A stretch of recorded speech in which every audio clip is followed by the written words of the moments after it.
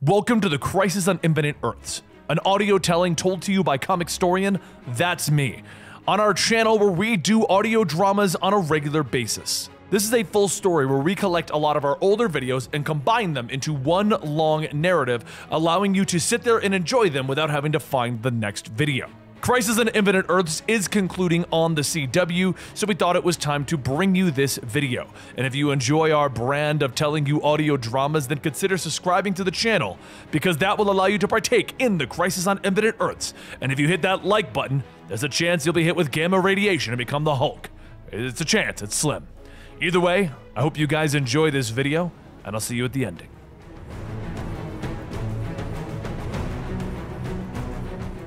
In the beginning, there was only black, a darkness so complete that even burning light could do nothing to pierce it. But finally, the light grew, and the darkness receded. In that moment, the multiverse was born, shuddering and vibrating with small changes. What should have been one world became many.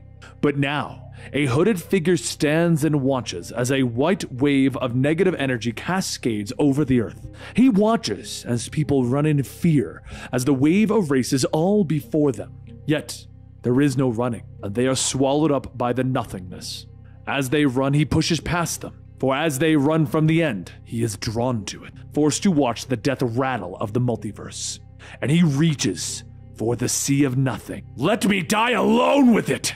He curses, but no, he has already begun to disappear once more. Earth 3, a world that will soon reach its end. Powering, a member of the crime syndicate, tries to use up all of his power to stop the volcanoes from erupting and destroying within their patches.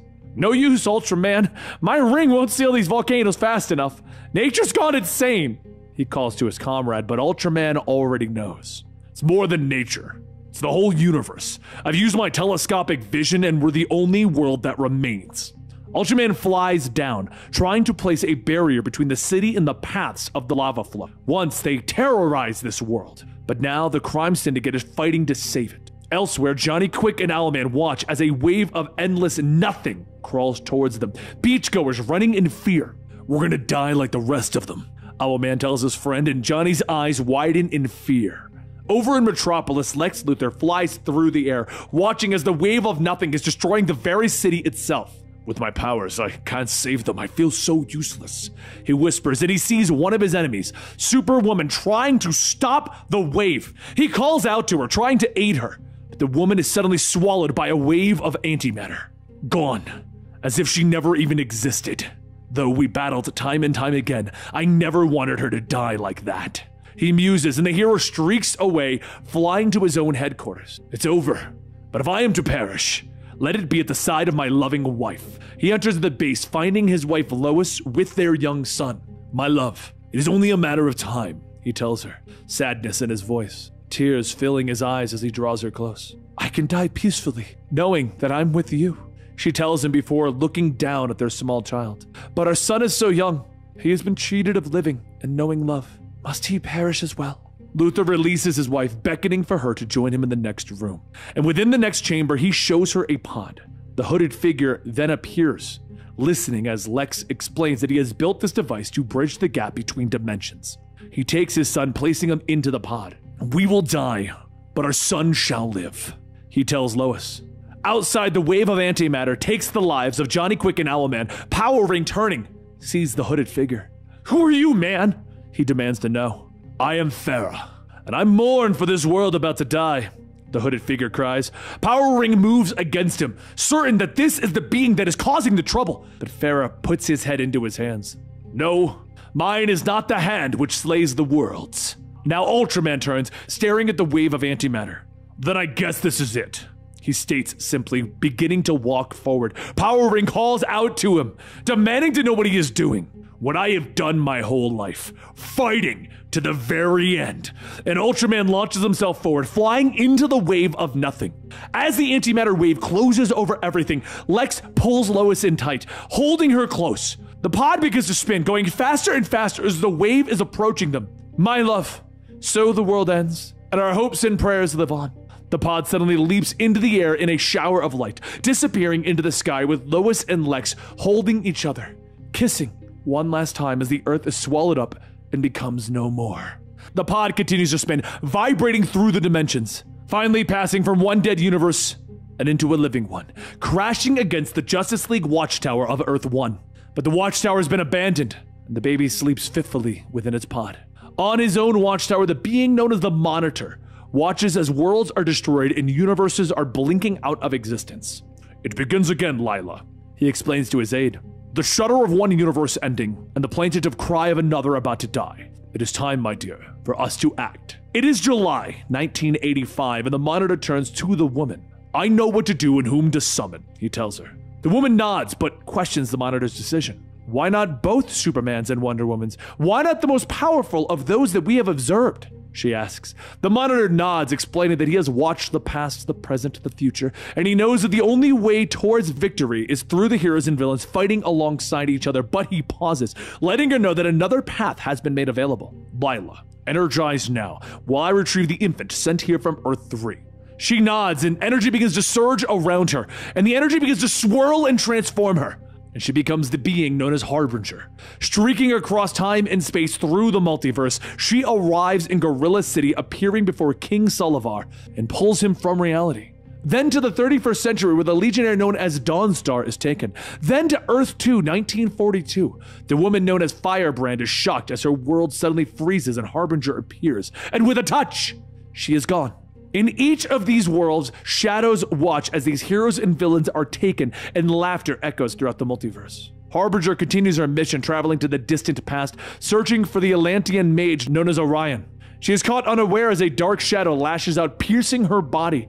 Darkness fills her eyes, and an evil smile pulls across her lips. She discovers the wizard, traveling through the city of the prehistoric Earth, and he rears back, attempting to defeat her with magic, but Harbinger uses her powers, destroying the ice beneath his feet. The wizard plummets, falling to his death until she pulls him from the multiverse. Yet she doesn't slow, arriving on Earth 2 to pull out Psycho Pirate from his cell within a mental institution. She then brings the villain to the present-day Earth 1, where they arrive to find Firestorm fighting against an evil Killer Frost. They stop the battle with Psycho Pirate, transforming Frost's hatred for Firestorm into a feeling of love. Harbinger's mission comes to an end, and the team of heroes and villains are finally brought together on the Monitor's watchtower. Those who have met in the past group together, discussing the idea that everything could possibly be ending, and others not as trusting of the villains that surround them. What could threaten both Earth 1 and 2? Superman questions Obsidian. "You know everyone here? Some of these guys give me the spooks," the shadowy hero admits, and the villain known as Simon leans over the railing, trying to warn the others of an impending attack. From the darkest corners of the room, the shadows suddenly seem to form and leap to destroy the powered beings, and some question how this could have even happened. "Don't you see we've been set up? Harbinger lied to us," Superman tells them, and John Stewart leaps into action, blasting away the shadows, but the green light passes right through them. Superman punches away, calling for Obsidian to help them, and the Gorilla King Solovar leaps to the aid of Dawnstar, knocking away her own shadowy assailant. "Don't be daydreaming, human! Don't you realize we've been caught in a way?" he bellows.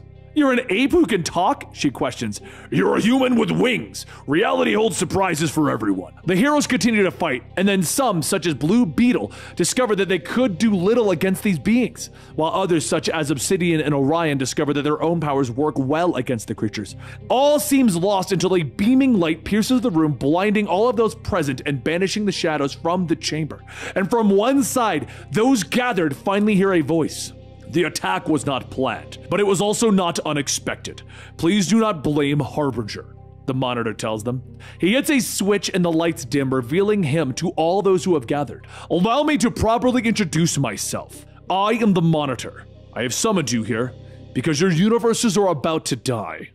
Earth 1. Darkness surrounds the mansion of the billionaire, Harold Standish.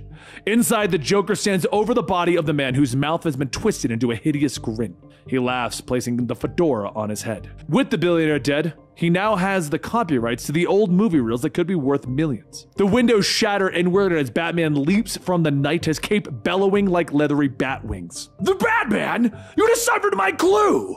Amazing! Even I was stumped when I wrote it!" Turning his pistol towards the hero. Batman lashes out, knocking the Joker to the ground, and he moves in, preparing to take him down.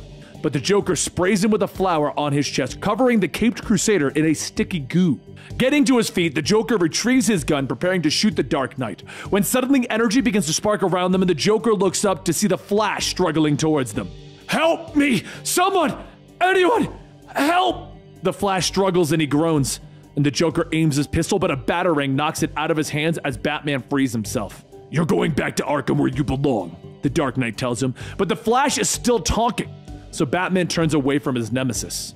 "Please, can't you see the world around me? It's dying, all around me," the Flash says, and the Joker runs as Batman steps towards the Flash, horror in his eyes, as the Flash begins to disintegrate. "Where are you, Flash? I can help you," Batman tells his friend as he disappears before him. "The world is dying! Save us! Save us! Save us!" He moans and is suddenly gone. "Dear God, what is happening?" Batman asks, stunned. Back at the Monitor space station, the 15 beings that he has summoned stand before him. "Already, more than 1,000 universes have perished," he explains to them. He then shows them images of the antimatter wave washing over the entire universe. "First, your world will feel nature's wrath as your planets cry out in agony. Then shall come the nothingness, sweeping across your worlds, taking with it everything." Firestorm steps forward, accusing the Monitor of selling weapons to supervillains within their world. Superman of Earth 2 tries to quiet the growing anger towards the being. "I've heard of this Monitor too. I suggest we hear him out," he explains, bringing the group to a silence. The Monitor sighs, taking his seat as a wave of exhaustion overtakes him. "If he's telling the truth, we'll save our worlds. If he's lying, no power exists that can defeat us all," Superman explains, and the Monitor looks out at the group as they wait for his explanation. "Understand, I am linked to all positive matter. It flows through me and gives me power. But as the antimatter destroys more and more, I weaken. Soon, if you fail, I will be helpless to prevent my foe from destroying all that exists. I've tested all of you, and more, pitted you against one another to fully catalog your abilities. You are my initial force. Others will be summoned as their abilities are required." A grumble of dissent moves through the room, with some still showing distrust towards the Monitor. "Why do you argue?" Harbinger asks, stepping back into the room. "Pledge your aid to the Monitor." She explains that the Monitor has planted devices within 5 crucial eras throughout time that will halt the antimatter tide. 5 eras will coincide with the existence of heroes such as yourself, for the presence of heroic ideals creates its own focal points. You must protect them from our enemies. Then you must engage them on our command. Orion looks on as Harbinger is speaking, sensing a great darkness within her. "The Monitor is weak. What is your answer? Speak." Superman steps forward, speaking for the group. "We'll help, and we'll know soon enough if it's all true." "What are these places that you're sending us to?" Blue Beetle asks. As an answer, Harbinger uses her powers once more, and the room is filled with the energy as the group is separated, scattered to the different corners of the multiverse itself. On his watchtower, Harbinger tells Monitor that he can rest now to conserve his strength. And a single tear forms in her eyes. She knows that she cannot resist the darkness that is calling to her. She's forced to obey his commands, and soon she will betray the Monitor. Our Earth 1 Superman arrives on the rooftop of the Daily Planet where Batman has summoned him. The Caped Crusader explains to Superman what he saw when the Flash appeared to him. "Praise heaven! Help at last!" Pariah yells, startling the two men as he appears on the rooftop with them. "Who are you?" Superman asks. "I am called Pariah. I need you, both of you. Your legends reached my world long before my exile. It's your world and your universe. Your Earth is dying, as have the other Earths before." He begins to explain, but the two heroes look on stunned as Pariah begins to fade from their reality. No, I'm being called away! I cannot resist! Help! He screams before disappearing, and in the far future, the last boy on Earth, Kamandi, climbs the strange golden tower that has appeared in his world. The Earth is destroyed around him, and the remains of the Statue of Liberty rest in the waters behind him. He pulls himself upward by a vine, but from the golden tower, a strange shadow creature appears, cutting the rope above him. "I'm done for!" the boy cries as he plummets back to Earth, and a strong arm reaches out, taking his hand. "Not quite, lad." Superman smiles at him. "You're safe in my hands." The Man of Steel brings the boy back to the tower as Dawnstar and Solivar continue to climb it. "Boy, when did it appear? Is there more than one?" Solivar growls, and Kamandi stares at the talking gorilla, believing him to be one of the killers of his world. "Happily, boy, I am no such thing. I am not even of your time period," Solivar explains. Kamandi stares into the ape's eyes, seeing a kindness that he hasn't seen in any of the creatures of his own world. Dawnstar streaks by, attacking the shadow creatures that have reappeared. "They don't seem as strong here as they did on Monitor's ship," she tells them. Superman agrees, easily dropping another with his heat vision. One of the monsters grasps Kamandi, burning the boy's shoulder where they touched him. But Solivar is there protecting him. The Shadows put up less of a fight this time, quickly fleeing from the gathering heroes.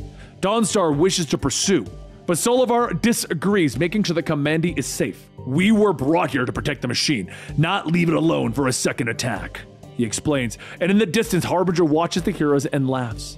Let them protect the machine. It will serve those fools no good.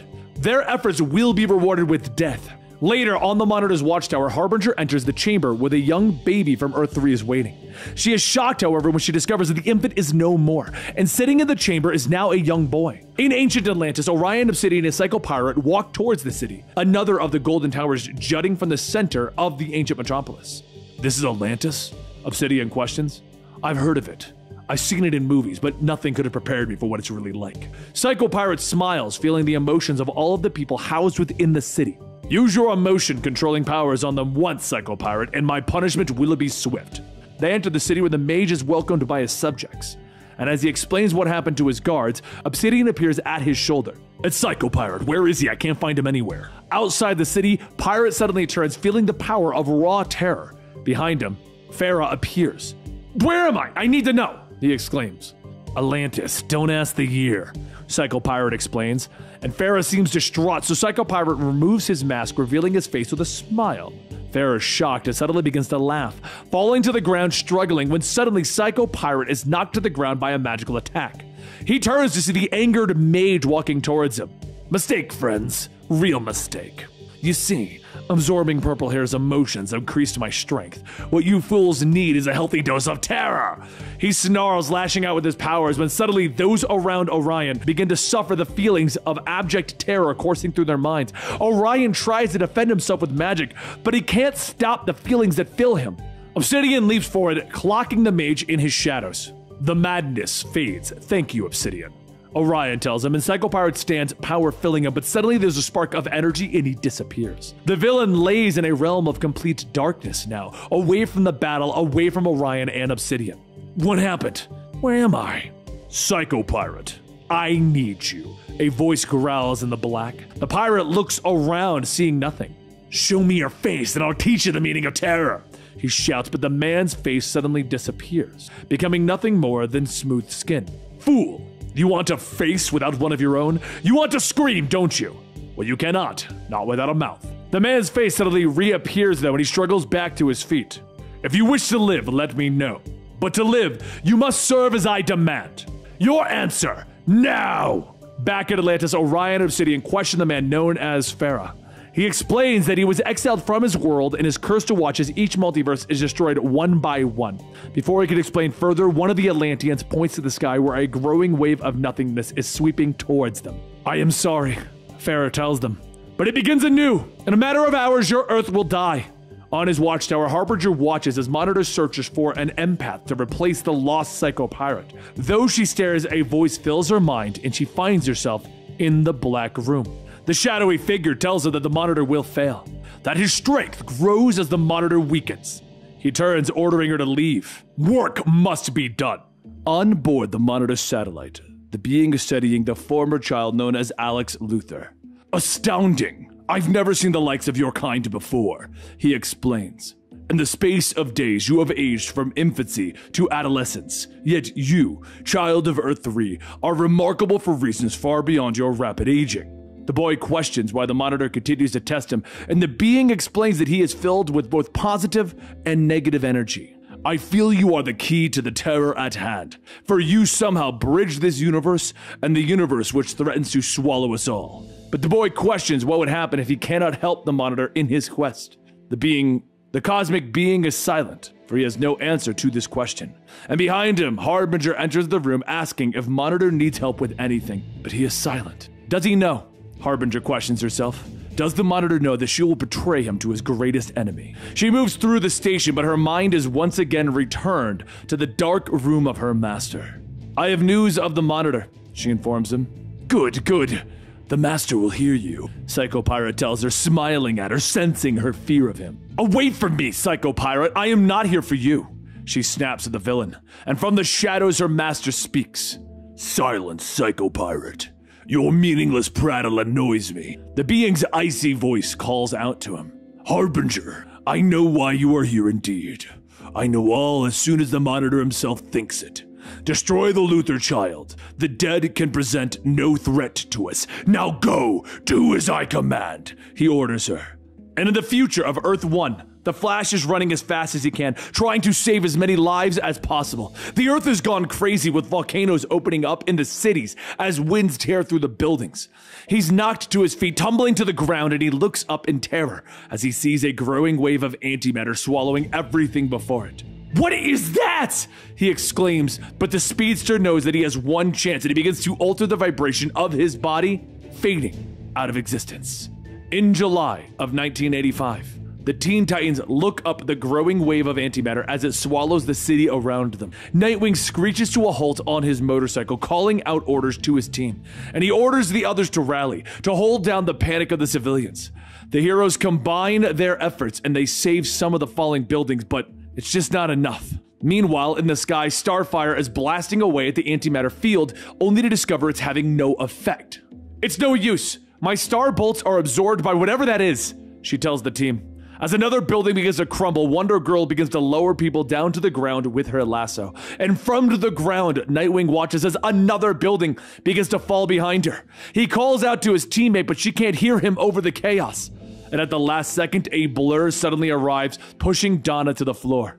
Sorry to push you down like that, Wonder Girl, but I had no choice, Superman tells her as he stands up, brushing himself off. You okay? On the ground, Batman joins the group of Titans and Outsiders. Something's out there. We don't know how much time we have left, Batman informs them. The heroes gather together and Katana is suddenly shocked, pointing behind Batman. Not again. This time it's not merely an image, Batman exclaims as he sees the Flash standing before him. Batman, thank heavens! Something is happening in the future. Everything is unraveling at the seams. Batman tries to get the Flash to calm down, but the same thing as before happens.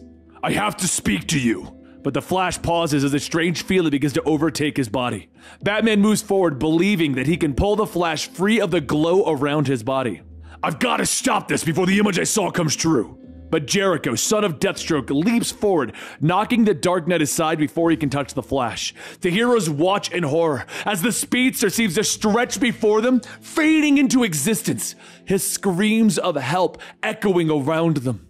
And in deep space, the living computer known as Brainiac sits within his command chair, watching as the antimatter wave swallows up all before him.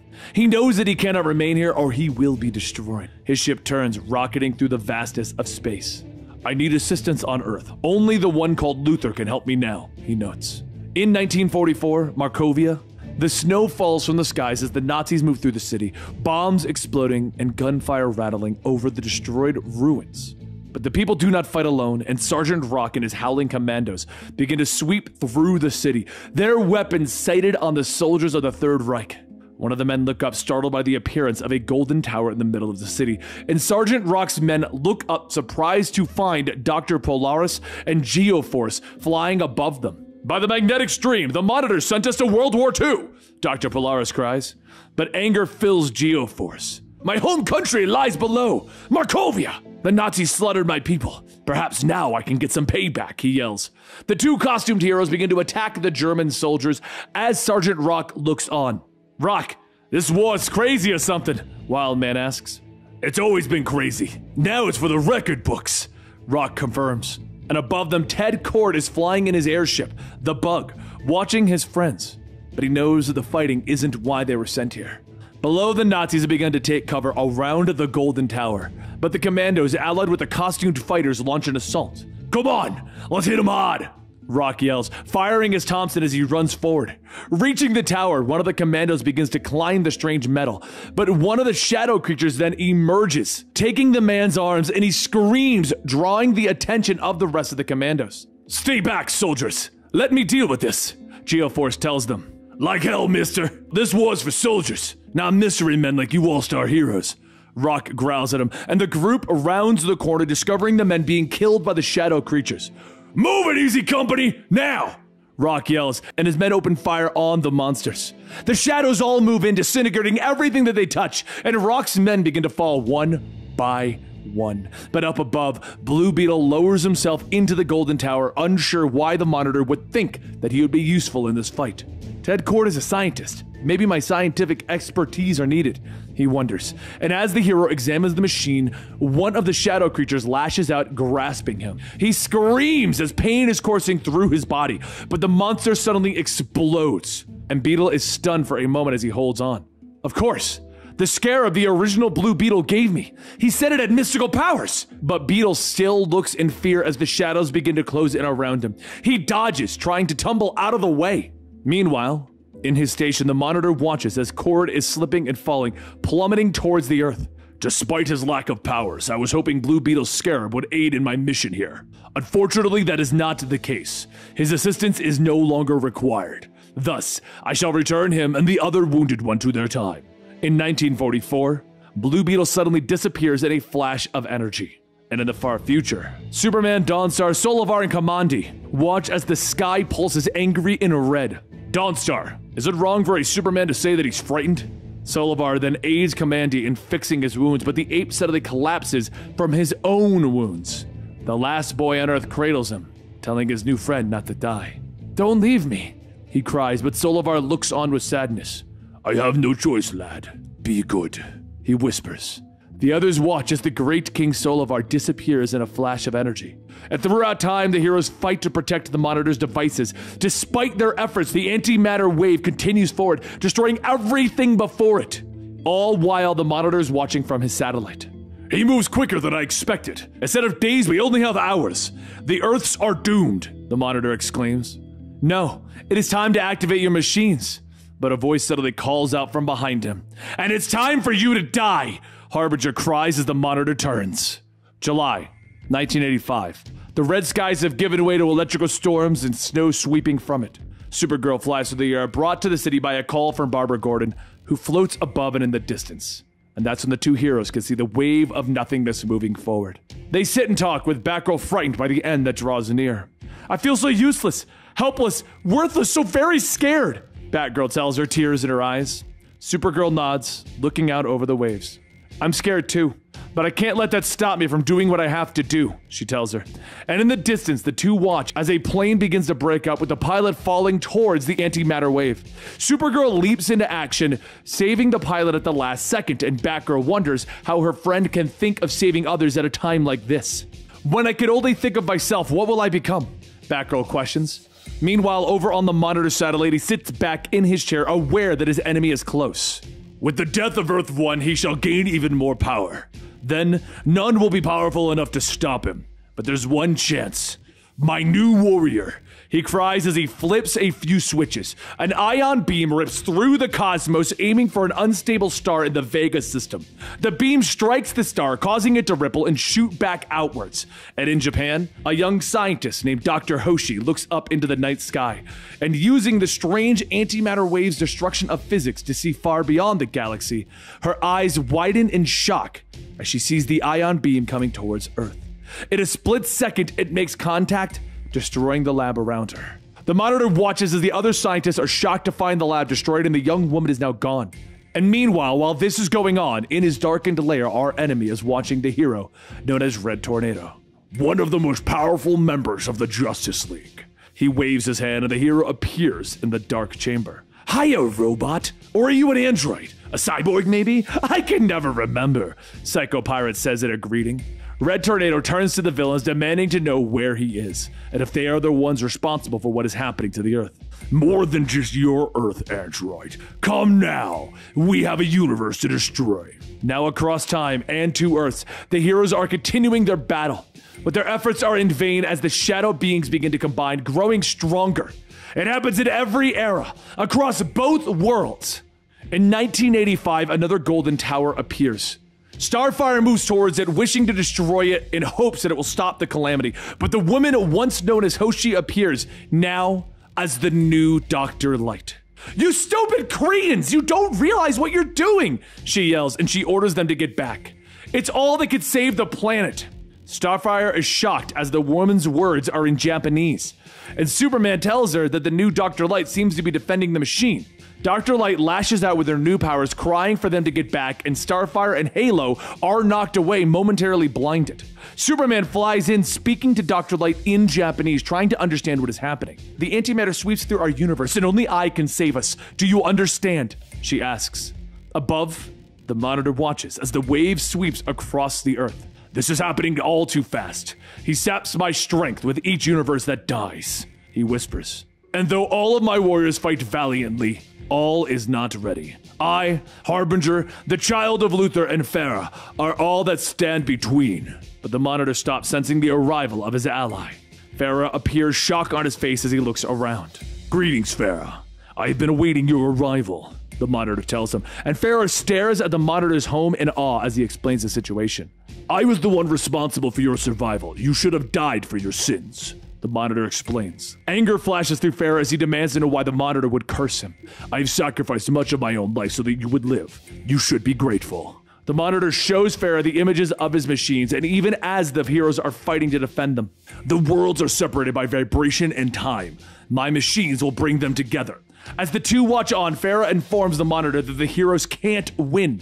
Even now, they are fighting a losing battle across all time and space. These worlds will die, Monitor. Like all the others I have been forced to watch die. But the Monitor knows how this will end and asks only that Farah not harm the girl until all is made clear. Harm who? Who are you talking about? Too late, you old fool! Harbinger yells from behind them, and Monitor turns to see his former ally. I have been waiting for you. An energy blast courses from the woman, hitting the Monitor. He commands me now, Monitor! And his command is death! She screams, and with this done, the Harbinger plummets from the walkway, but Farah watching as she disappears. He runs back to the being, begging the Monitor to explain everything to him. Tell me what to do! Tell me how to activate the machines, he cries. But the Monitor is now gone. Farah cries over his body. Hope is lost, and tears fall from his eyes across time and space of both worlds. The antimatter wave is now pushing forward, and the heroes watch, unable to do anything as both of their worlds fade into nothing, and they have failed.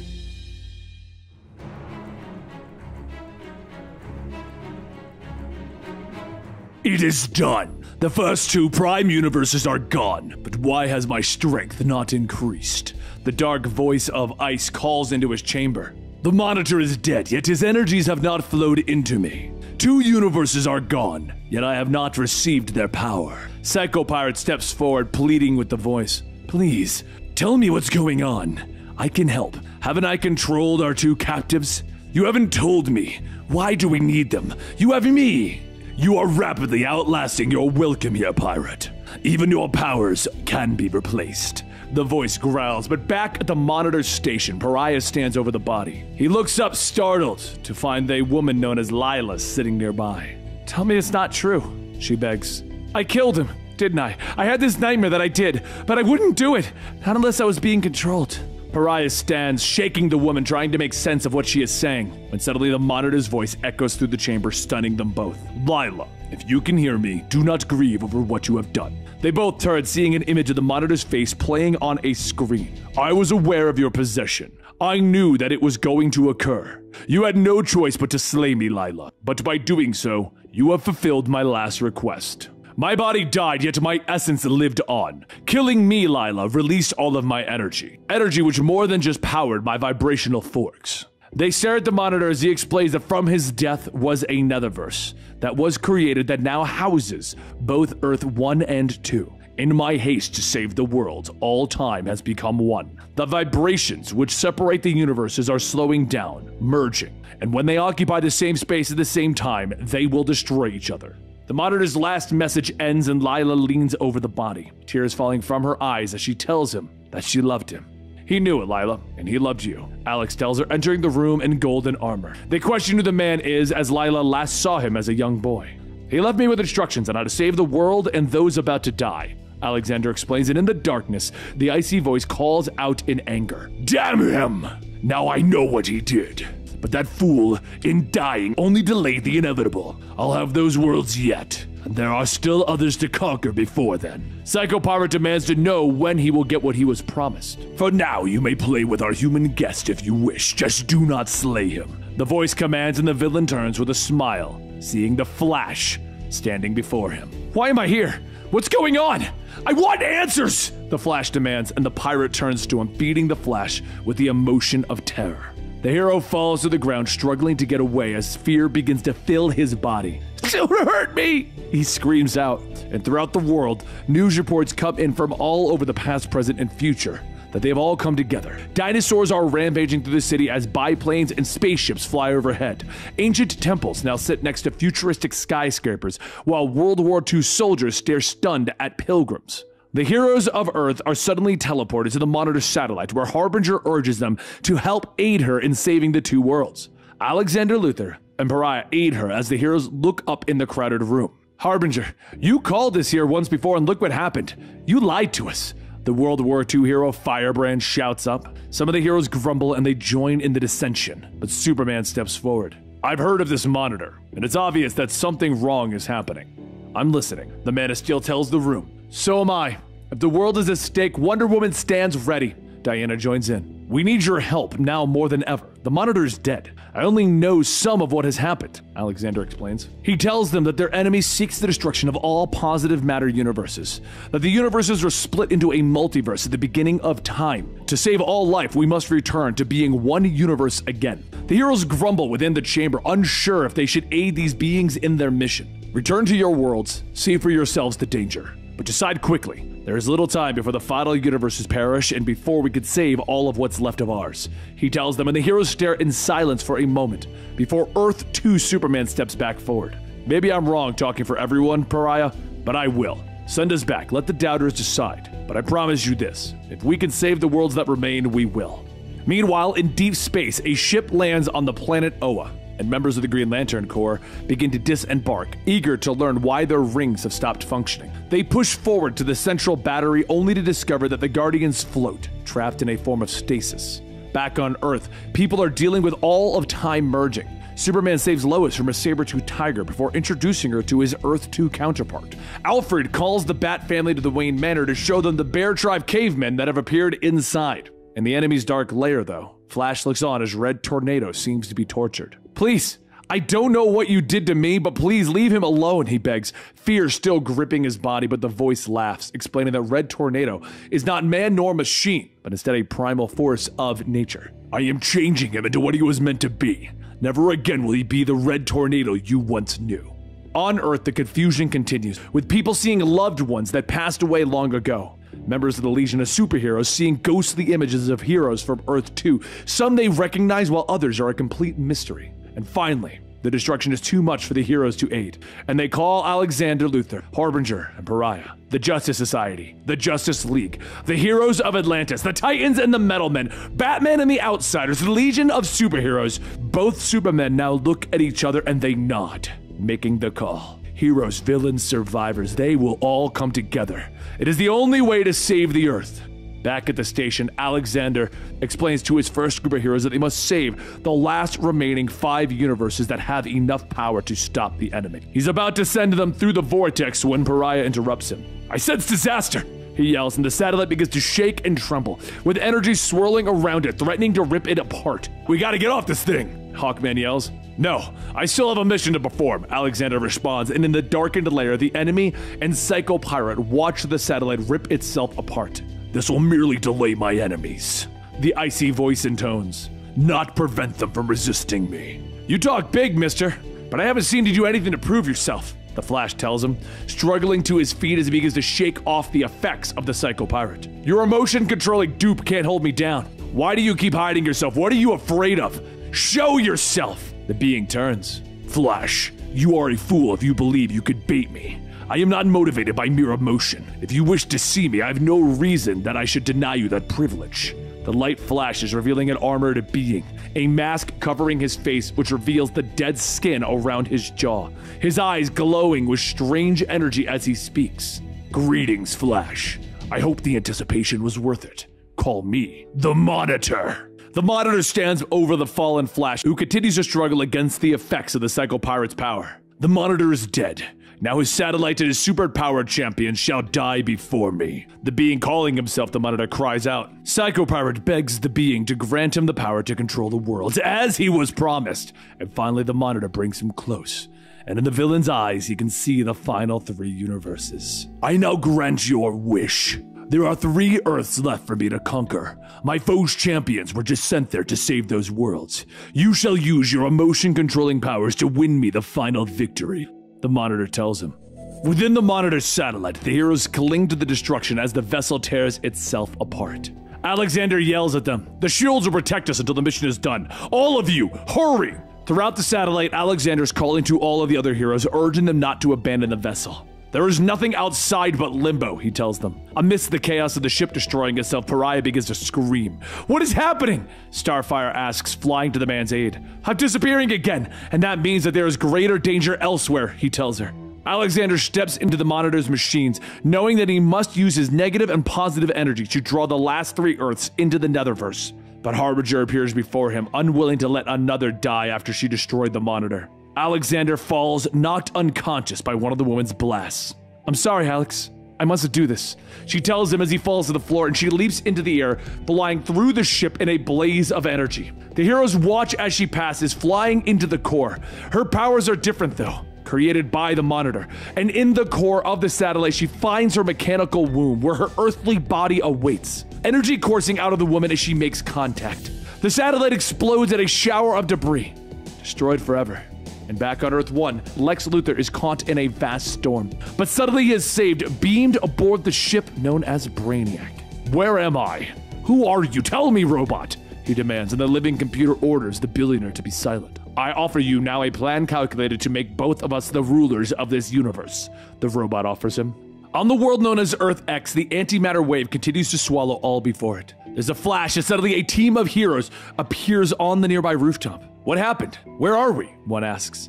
Obviously, on Earth. It's the crux of the crisis. But which Earth? Hawkman asks. The group looks around, startled to find an image of Harbinger floating in the white wave of nothingness before them. That's not what's bothering me, gang, Northwind tells them, looking down at the streets.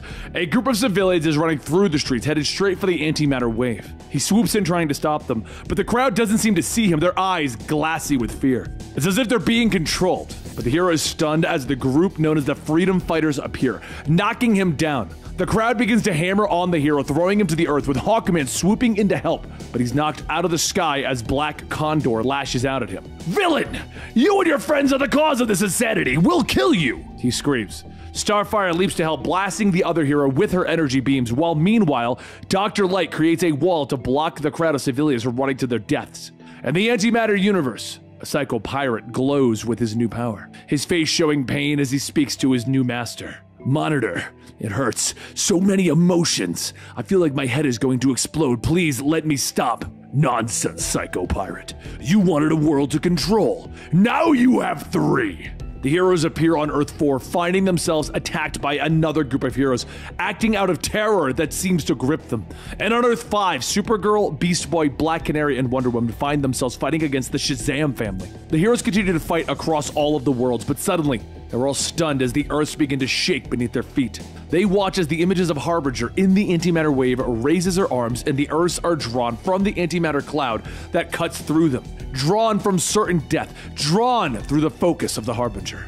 In his master's lair, Psycho Pirate suddenly opens up his eyes. I was controlling all of their emotions. All of my power was focused, billions of souls crying out, no! Harbinger draws the other worlds into the Netherverse, joining Earths 1 and 2. And then she focuses her powers, saving these worlds, her body suddenly glowing brightly, and suddenly it is no more. Lila opens up her eyes, startled as she looks around to see Alexander Luthor sitting with her, both laying on a chunk of rock, floating through the Netherverse. Are they saved? Did I do it? She asks. Harbinger is no more. You sacrificed everything to save those universes, Alex tells her. They both look down at the floating universes below them. They both know that there is still work to be done. Now 5 worlds are slowly merging together, Lila whispers into the void. And finally, Alex looks around at the vast Netherverse around them and the lone rock that they stand on. So there's only one other question. How do we get off this floating rock? The beings known as Lila, Alex, and Pariah sit, floating on a hunk of rock within the Netherverse. And finally, it's time for them to explain to the heroes of the 5 remaining Earths what led to the possible destruction of the multiverse. Soon, they have gathered together a small group of heroes, and Alexander stands before them. You have come here for answers, and I will give it to you now. It's the beginning of all that has happened, and knowledge may bring about its end. Lila steps forward, her robes flowing around her. Our current crisis began 10 billion years ago. The Earth was little more than cooling gases. The crisis began in a world called Oa, a world of immortals and limitless hope. Lila tells the heroes that the Oans, who possessed mental powers unheard of in history, continue to strive forward, continuing to try and better themselves and the universe. One of their scientists, known as Krona, sought to learn the origins of the universe itself, despite the council ordering him to stop. Krona continued forward, using his machine to peer into the mysteries of the universe. A cosmic bolt exploded through his machine, causing the universe itself to shudder. From this, the evil antimatter universe and the multiverse was born. Because of Krona's evil creation, the Owens created the Green Lantern Corps out of atonement. In the antimatter universe, on the moon of Quard, the double of Oa, an evil life was born. The Anti-Monitor was born. He grew powerful, conquering the world of Quard, and created his own army of Thunderers, the most powerful of which became the Shadow Demons.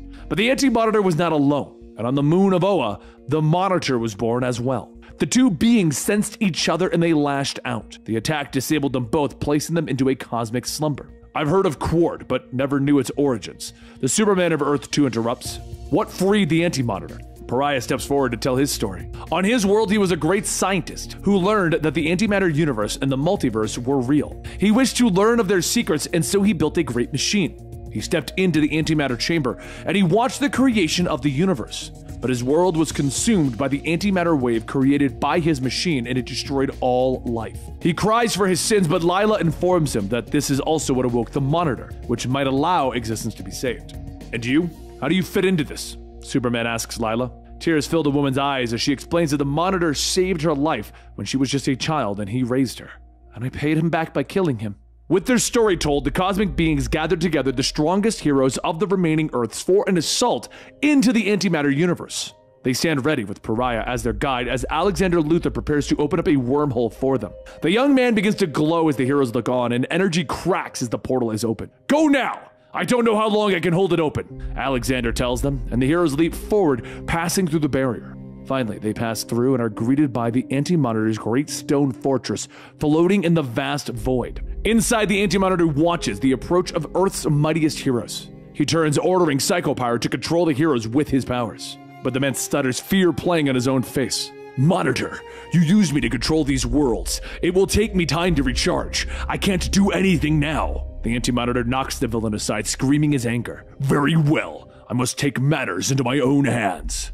Elsewhere in the fortress, Pariah continues to lead the heroes forward, sensing the evil of the Anti-Monitor. Suddenly, the stone statues begin to come alive, lashing out against the heroes. One of them knocking Superman of Earth 2 to the ground, and the Kryptonian is surprised to see blood spilling out of his nose. The heroes spread out, locked in battle. Some powers do not work as they should, and the Kryptonians find themselves weakened by the antimatter universe. As the heroes continue to fight, Superman pushes forward, sensing that Pariah and Dr. Light will need him to defeat the Anti-Monitor. But Pariah is knocked down by the shifting fortress, and Dr. Light pushes onward, angered by the situation. Superman catches up with her, and the two enter into a vast chamber. Within, they find the machine that the Anti-Monitor is using to merge the Earths. This is the machine I've got to destroy. With it eliminated, the Earths won't merge and they won't destroy each other. Superman says, stepping forward, but the darkness shifts and the Anti-Monitor emerges, attacking the Man of Steel. In the distance, Supergirl can hear her cousin's screams of pain, and she rushes forward to aid him.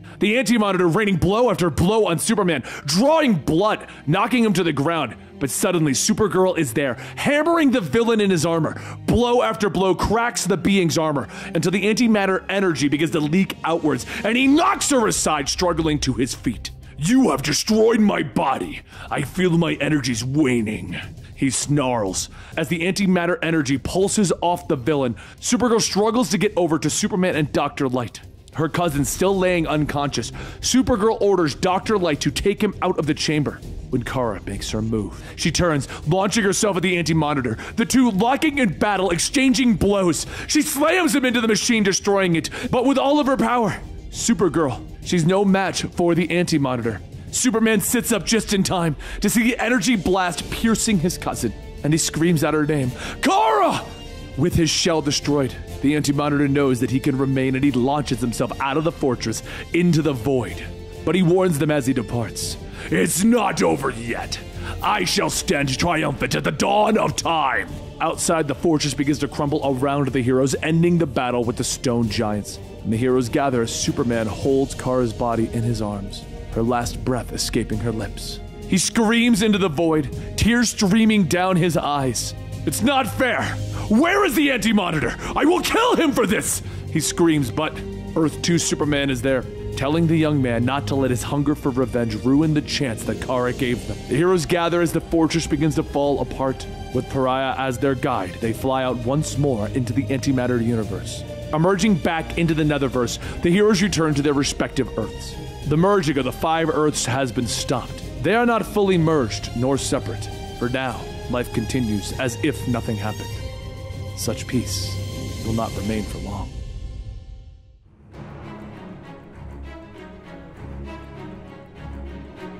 On board a vessel that launched away from the Anti-Monitor's fortress, Psycho Pirate stands, gazing out of the antimatter energy, the body of the Flash hanging above him. He fears for his life since he failed the Anti-Monitor, but now he can only hope that the being is officially dead.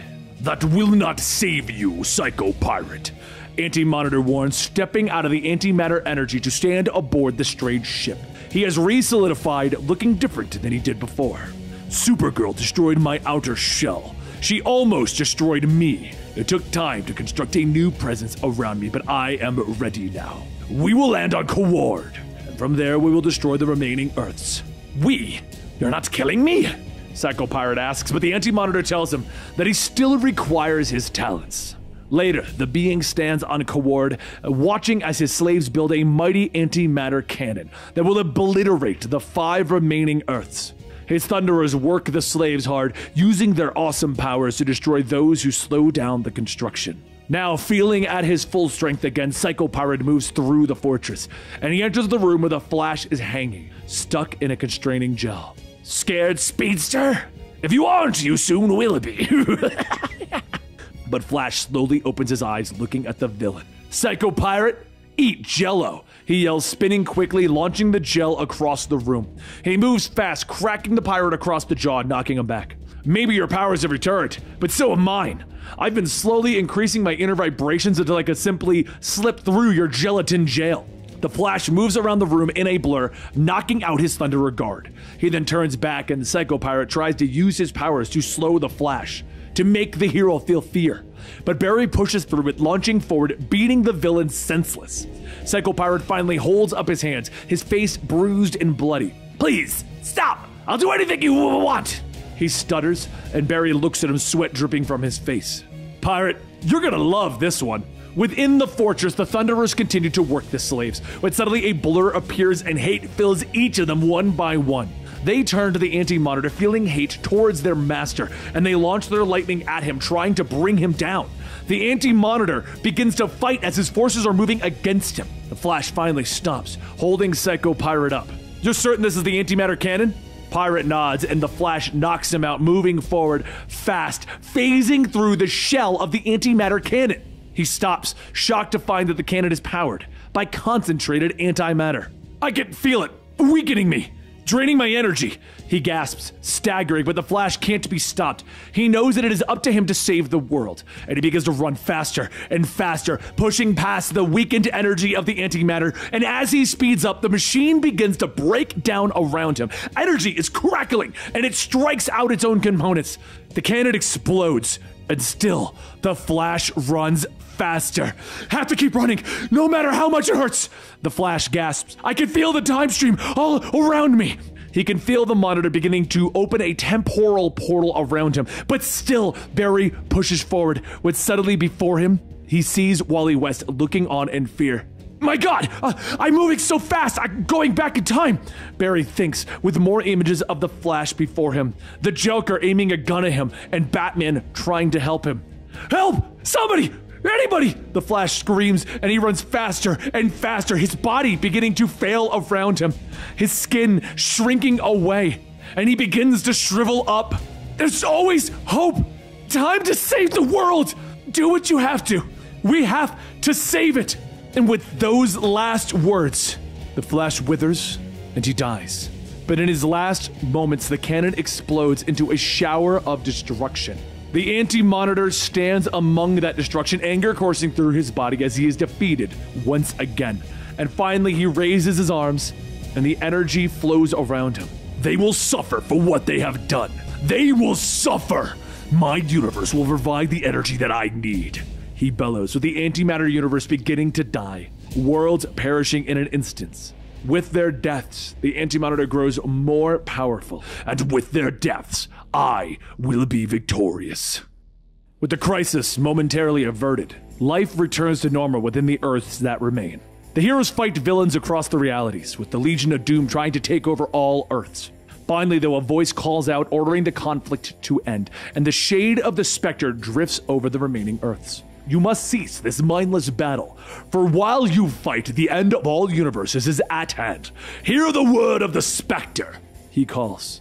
The villains and heroes across the world hear the voice of the Spectre, and he tells them, the Anti-Monitor still lives, and even now it seeks the destruction of all life. He has fled from this era, retreated to the past before life evolved, before the Earth was formed. He has traveled to the very dawn of time itself. No longer will there be positive matter, only antimatter will prevail. All Earths, all universes, all life will be eliminated.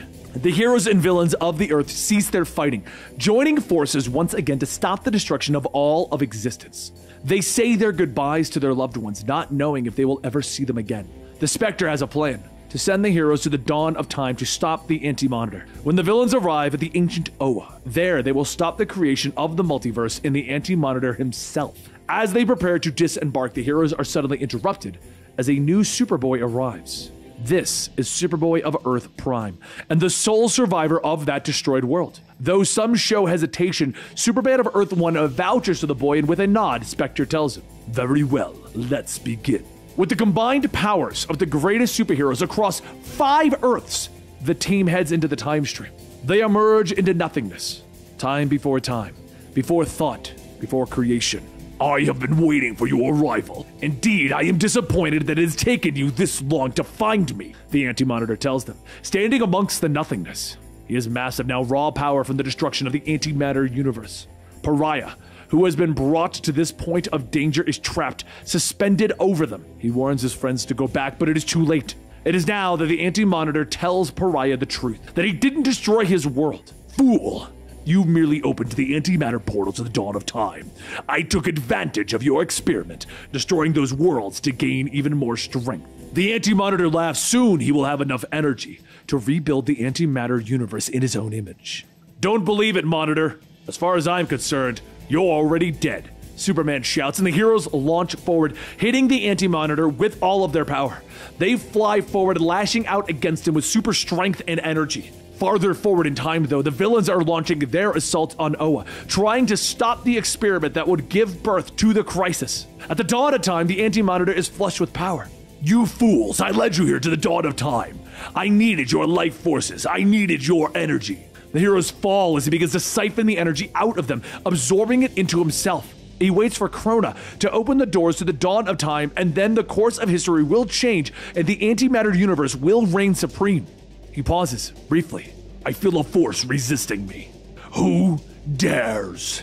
The massive image of the Spectre appears, staying the Anti-Monitor's hand. I dare, cruel one, he snarls, grasping the villain's hand, and I will stop you. While the Anti-Monitor has absorbed the strength of the heroes, the Spectre has absorbed the energy of the magical beings of Earth. The two begin to fight for supremacy as Krona moves to open the portal to allow the controlling energy through, and the Spectre screams as he fights against the Anti-Monitor. He sees universes that never existed pass before his eyes, and then all of creation shatters, leaving nothing but death behind.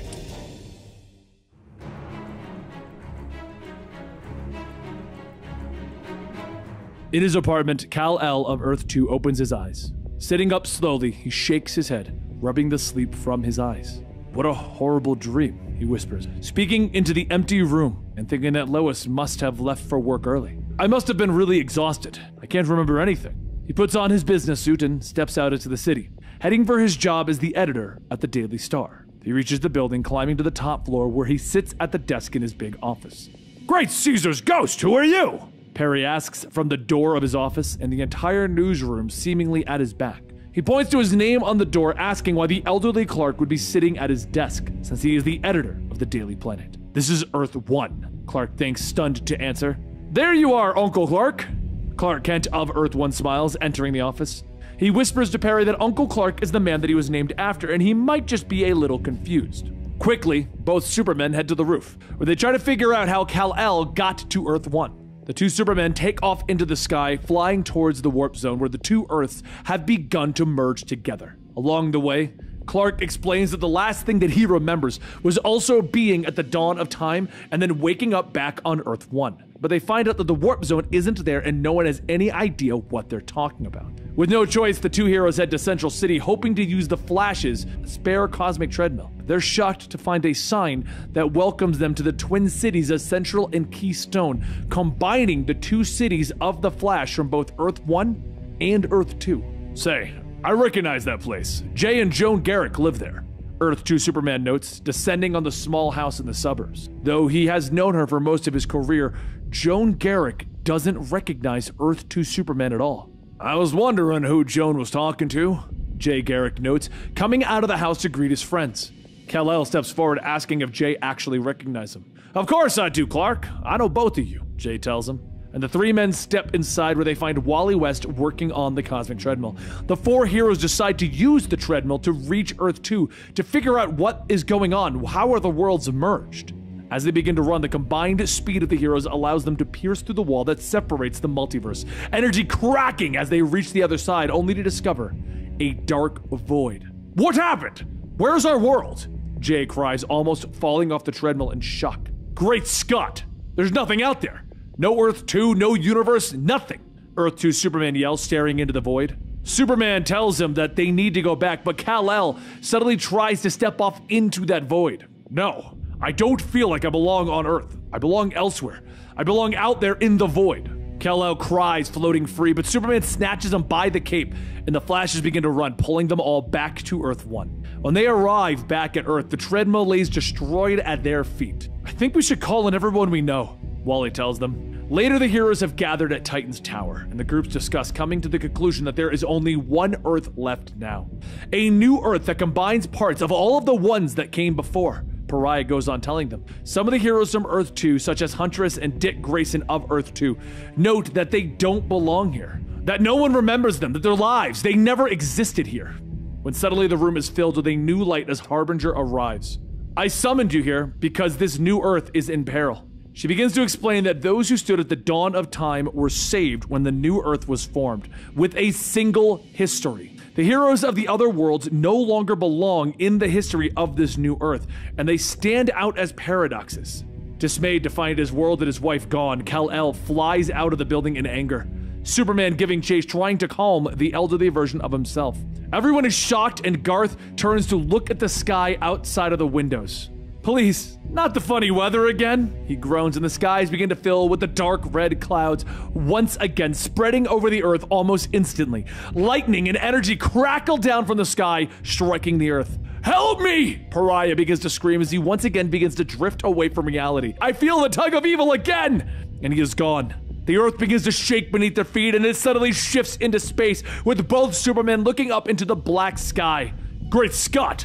The Earth shifted into another universe, Kal-El notes, before pointing up into the sky. The image of the Anti-Monitor floats before them, and the Earth hears his icy voice. Welcome to my universe. Welcome to your doom! The dark sky is filled with the image of the Anti-Monitor as he addresses the people of the one remaining Earth. Since my birth, 10 billion years ago, I have not known defeat. 1,000 universes before yours have perished without resistance. But you refuse to die. 1,000 meaningless victories because you resisted my efforts to destroy you. One universe protected by one small, terribly insignificant world. I offer you my congratulations. I acknowledge your persistence. Your will to live is astonishing, but your world must die. My warriors will stain your world with blood. They will be everywhere and cannot be stopped. Hear the death knell, humans. It is the last sound that you will ever hear. With those last words, the light from the Anti-Monitor's image disappears and the world is plunged into darkness. The Supermen look around, shocked to find the people of the world screaming and running in fear. But before the two men can move, Harbinger appears before them, a light in the dark. She tells them, "It is the time to act, for the best of you to attack. Are you ready?" She takes their hands and the three disappear, and she travels quickly, gathering the heroes that she will need for the final assault against the Anti-Monitor. Elsewhere in the world, the darkness begins to shift, it begins to move, and it suddenly separates, becoming thousands of shadow warriors. The demons moving across the earth, attacking everyone that they find. And as the demons attack, the heroes of this new earth move to defend its people across the entire globe. With her heroes gathered, Harbinger stands ready, and she turns to Alexander Luthor, the last survivor of Earth 3. Using his powers of positive and antimatter, he opens a portal for the heroes, and the final battle has begun. The heroes emerge once more on the antimatter world of Quard.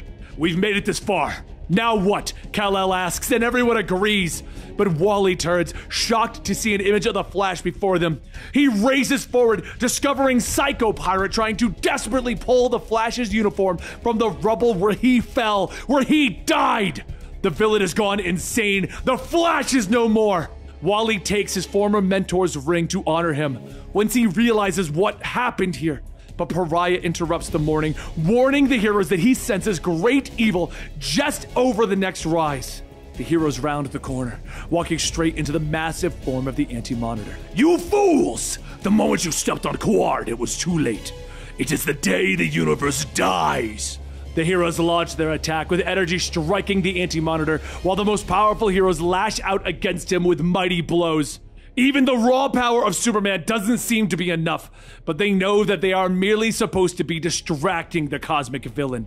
Because away from that battle, Harbinger, Dr. Light, and Alexander Luthor stand on a floating asteroid, watching it.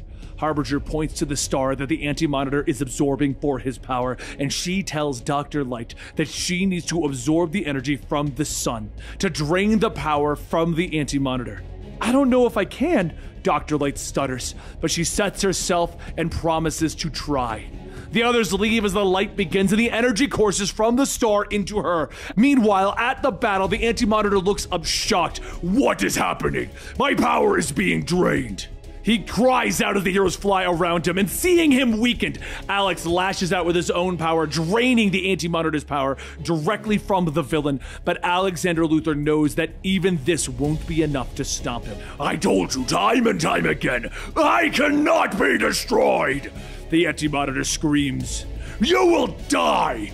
Then your very universe will follow you into oblivion. I will tolerate no further defeat," he bellows.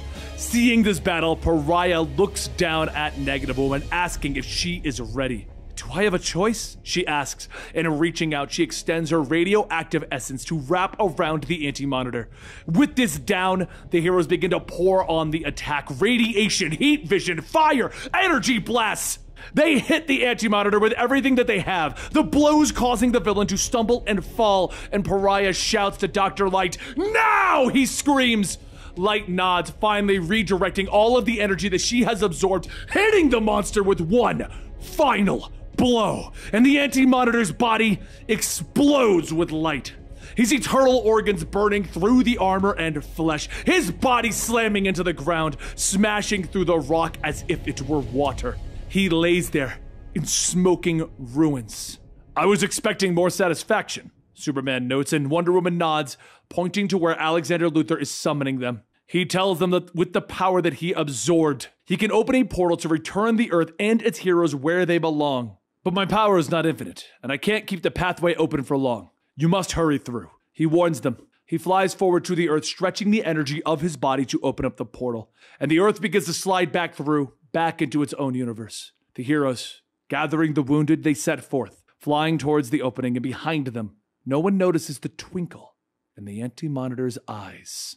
Superman turns back, seeing the shadow demons moving towards the planet of Quard. "I don't like this," he whispers. And there's an explosion of light, and the Anti-Monitor rises again. "Fools! I have absorbed the power of the antimatter demons. Once again, I am indestructible," he bellows, rising from his new grave. "We have to stop him," Wonder Woman yells, and with a blast, the Anti-Monitor disintegrates her before Pariah's eyes. The heroes turn, Superman and Lady Quark preparing for the final battle, but suddenly Kal-El is there, knocking them both out. Sorry, this is the only way, he tells them, handing them to Superboy Prime. Take them back to Earth and stay there, Kal-El orders them. I know it needs to be done. Do what I say and no arguments. Superboy Prime nods, turning and flying the two heroes back through the portal, but Kal-El turns back to the Anti-Monitor as the village is growing closer. You stayed behind, Kryptonian. Then you are the greatest fool that I have ever known. The Anti-Monitor laughs at him. Ugly, you may be right, but someone had to stay behind to clean up the garbage. The Anti-Monitor suddenly begins to writhe in pain, and Kal-El nods. The demons that he has absorbed were changed by the magicians of Earth, and now they are killing him from the inside out. He launches forward, pounding into the massive villain, the blow sending the monster reeling away. Meanwhile, Superboy Prime reaches the portal, but can't leave behind the great hero. He throws Superman and Lady Quark through the portal and turns back, with Alexander Luthor turning, no longer able to hold that portal open. Unknown to him, the being known as Darkseid is watching the battle through his eyes, using apocalyptic tech. Kal-El grabs the nearby moon, launching it at the Anti-Monitor, smashing it into the monster. Superboy flies in to help, but the Anti-Monitor blasts him with energy, dropping him out of the sky. So Kal-El grabs two asteroids, smashing him into the Anti-Monitor to continue to weaken him.